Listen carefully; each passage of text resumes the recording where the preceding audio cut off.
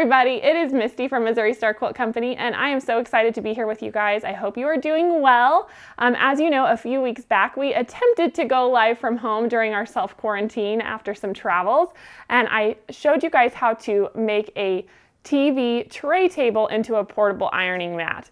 Well, we had some technical difficulties, so I thought I would just take a minute here on set to show you how to do that. It's super simple, and we even have a free printable for you that breaks it down and tells you exactly what to do. So the first step you want to do is measure your tray table. I recommend a good wooden one that will hold up for you, and mine measures across the top 14.5 by 19. The next step you want to do is cut out a piece of cardboard to that exact size, and you're going to wrap it in tin foil. This helps create a moisture barrier and just kind of protect the surface from the heat and steam that you might be using. So I've got that here. And then we're going to wrap this with some scrap batting. And you want to wrap it at least 3 times. So I've just got some batting here, and you can see it's cut close, but not exact. And I'm just going to kind of twirl it around and wrap it like so. Make sure we've got some good layers there. And so then this I'm just going to set aside. Next up, you want to pick the cute fabric that you would like to cover your ironing board with. And I decided to use one of the prints from Tula Pink's homemade collection. They're so cute, and they all feature sewing notions. And so any one of them would look great in a sewing room.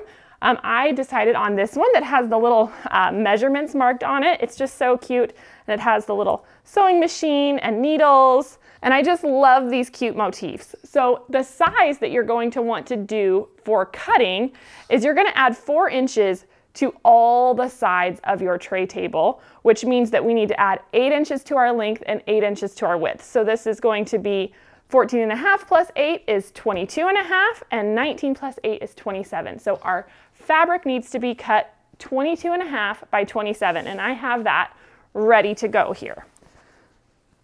So next up, what we're going to do is we're going to cut out a 4-inch square from each corner. So let's go ahead and do that.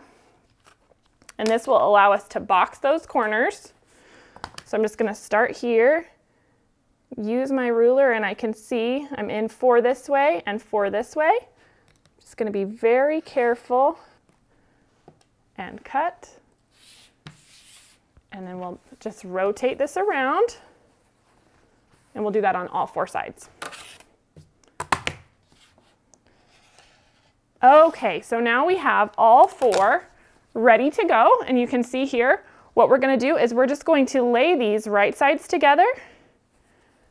And we're going to take this to the sewing machine, and we're going to sew each corner down 1/4 inch.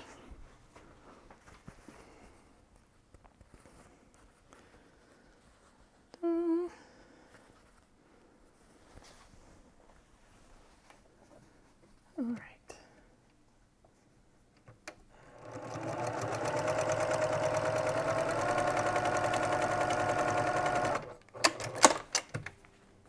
Okay, so you can see here we have all 4 corners boxed and ready to go. And the next step is to just form a simple casing for a drawstring to go through. So we're going to start by pressing this down 1/4 inch and then 1 inch again. So let's start by doing that 1/4 inch. And this fabric is so handy because it has those grid lines like our cutting mat. It makes it pretty easy to tell if you're going straight. So we'll just zoom around this.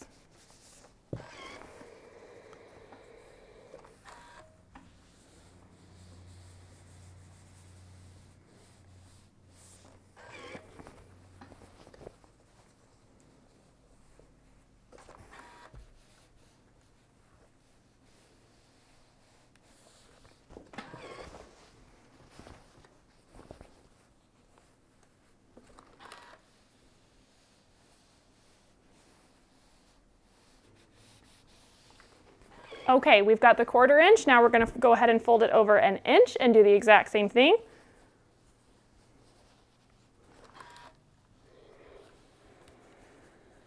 Now remember, this doesn't have to be super exact. I'm just eyeballing it all the way around.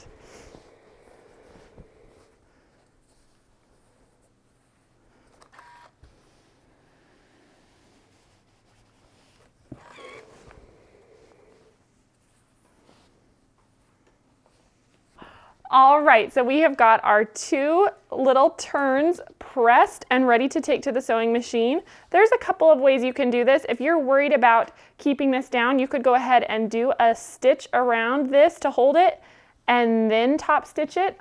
I'm comfortable with just pressing them both and just following this edge and taking it to the machine. So that's what we're gonna do. I am gonna leave a 1-inch opening on the side to feed my drawstring through, so you wanna make sure you backstitch when you start, zoom all the way around, and then backstitch at the end. And again, this fabric tells you exactly what 1 inch looks like. So we're gonna do that.